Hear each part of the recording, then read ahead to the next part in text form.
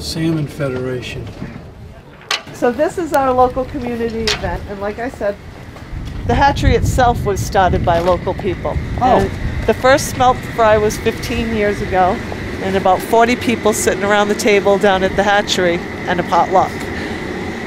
That started growing and we couldn't fit them in the hatcheries, so then we started getting wedding tents and we put them out in the parking lot of the town hall. And we had one the first year, and then we were up to 500 or 600 guests an event. Yeah. So then we ended up with 3 circus tents out there. But what happened was this year they closed the fire department, which put us in a predicament but made us take a look at our event. What we would like it to become is more of a fisheries celebration for all our partnerships, because there's so much collaboration that goes on in the fisheries.